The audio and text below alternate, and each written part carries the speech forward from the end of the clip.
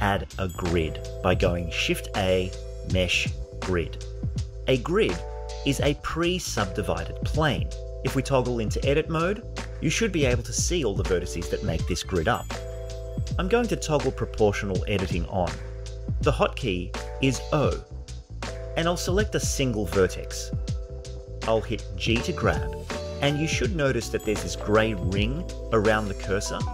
You can use your middle mouse scroll to shrink or expand. Now, as we move this vertex around, the vertices closest to it also move, but the further away they are, the less they move. In fact, the movement is sort of like a fairly smooth bell. I'm going to right-click to quit this operation and reset the grid, so that we can look at the options in the drop-down.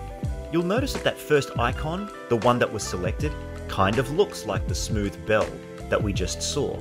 There are other options, and all these icons make it fairly obvious what the profile for that fall-off could be like.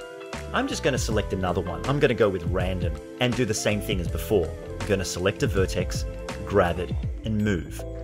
Now the other vertices inside that grey circle will move according to a random noise pattern instead of a smooth curve.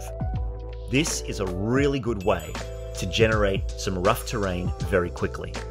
If this introductory information is for you, be sure to check out the Blender Basics course right here on YouTube.